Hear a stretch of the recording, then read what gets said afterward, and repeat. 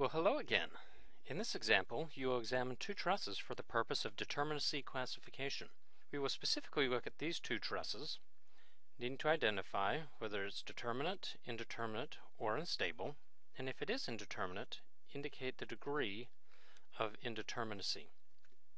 We will start by identifying where the reactions are located, and then we will count up the number of members that we have. 1, 2, 3, 4, 5, 6, 7, 8, 9, 10, 11, 12, 13, 14. Go ahead and write that here. Number of members is 14. Number of reactions that we have is 3. Let's go ahead and identify the number of joints that we've got. 1, 2, 3, 4, 5, 6, 7, 8. Alright, so we have joints equal to 8. And now we can look at the total number of equations of equilibrium that we've got. So that's 2j, and that is equal to 16.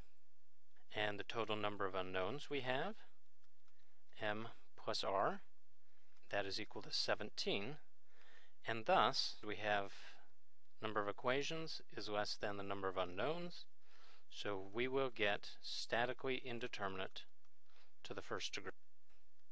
We have identified it being statically indeterminate to the first degree, but we need to make sure that there are no collapse mechanisms and that's not externally unstable. So look at your reactions. They are not all concurrent and they are not all parallel, so it's not externally unstable. Then you also need to check and make sure that there are no collapse mechanisms. So essentially what you're scanning for is make sure that you are seeing triangles everywhere. And as long as you're seeing triangles everywhere, you shouldn't have a collapse mechanism. So let's look on to the next one here. We will look at our reactions, and then we will also count up the number of members we have. 1, 2, 3, 4, 5, 6, 7, 8, 9, 10, 11.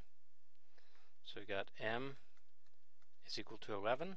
Number of joints, 1, 2, 3, 4, 5, 6, 7. And the number of reactions is 3.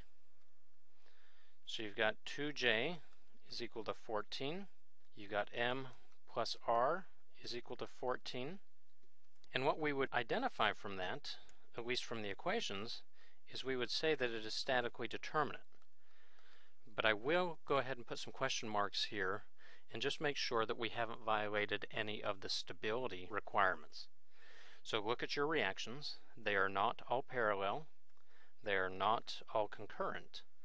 So it's not externally unstable. But as you start to look at the truss itself, you will notice that there's one region of this where it does not form a triangle.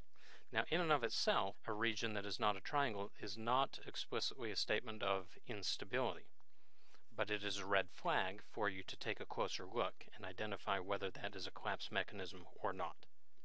If it is not obvious to you from observation as far as whether that is a collapse mechanism, you could do a quick check of equilibrium and just make sure that things would work out. And the way I would do that is I would take a look at this joint and make some assumptions as far as what those reactions are and see if it's possible to get equilibrium to work out up here if you do that. And what you will very quickly find is that you cannot get equilibrium to work out, and thus we would conclude that it is unstable. That concludes this example. And remember, it's always a beautiful day to study structures.